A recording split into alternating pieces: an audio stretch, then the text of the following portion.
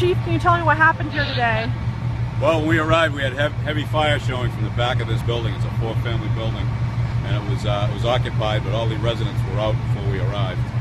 And we've had a hard time with the fire. It's an old building, and it's balloon frame construction. The fire got inside the walls and into the ceilings, into the roof, and we've had to open up a lot of the inside of the building. And the roof itself is slate, so it was difficult to open, and we've been chasing hot spots for a couple of hours. Looks like we have it all knocked down now. Is the building a total loss? I haven't been inside yet, but the top of the second floor and the third floor is total, so it probably is a total loss. How many people were displaced? I don't have that number yet. I know if you talk to the people over here at the Red Cross, they can probably give you an accurate number. Great. Any other details you can provide about this fire? No injuries, and it went to 2 alarms.